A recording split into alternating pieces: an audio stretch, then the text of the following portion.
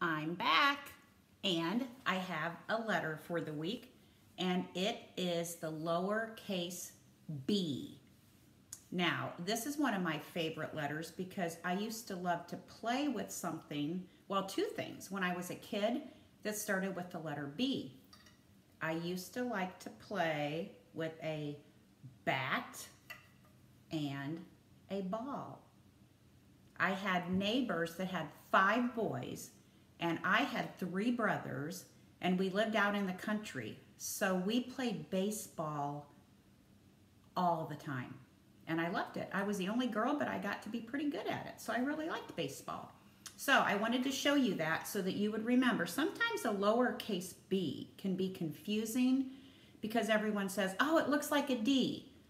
Well, if you think about how you make those letters, even though they look similar, they look kind of the same but flipped, if you always remember, lowercase d is drum and drumstick, and the drum comes first. That's that round magic C.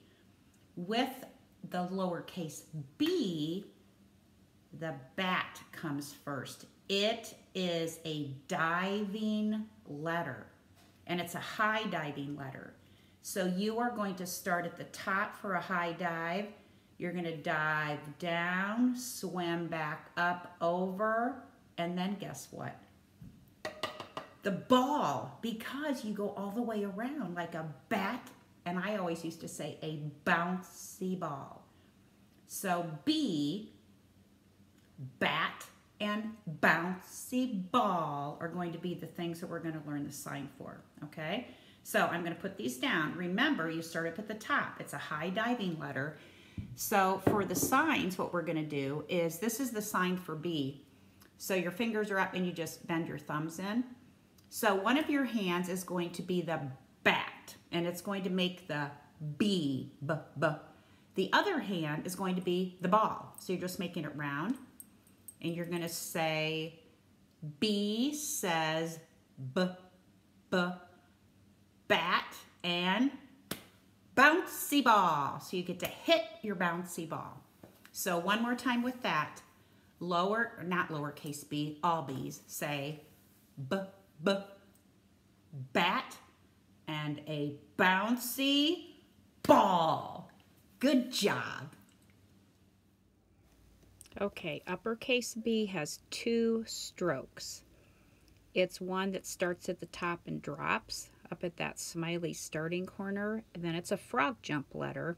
You jump back to the top and you do your curve and your curve. Now sometimes I think people get in a hurry when they get to this part of handwriting, and I want to show you. Do you see how I'm tracing but I'm not being very careful? I'm in a big rush because people start to feel like they're really getting it. But the best way to practice is to take your time and really think about where you want the letters to touch. That one went a little bit over the top, so this time I'm really going to try to stay inside of the house and not go outside and not be sloppy. So sometimes I think the slower you go, the more your brain and your hand learns how to print correctly. And there's my favorite uppercase B. The tracers were pretty sloppy. Okay, now lowercase b. Do you remember when we did diving letters? It dives. It dives down from the high dive just like H did, but when it swims around, it wants to go back to the wall. Dive down, swim up, all the way around. So it's high dive, dive down, turn around, get a breath, go all the way back to the wall.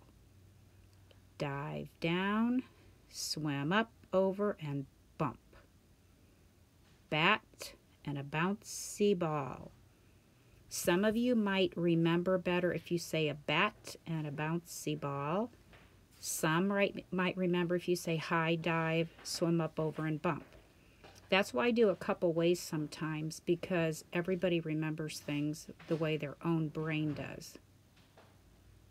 Now, don't get lazy and shrink, and don't have that big gap there. See how that's messy and that's messy? Take your time.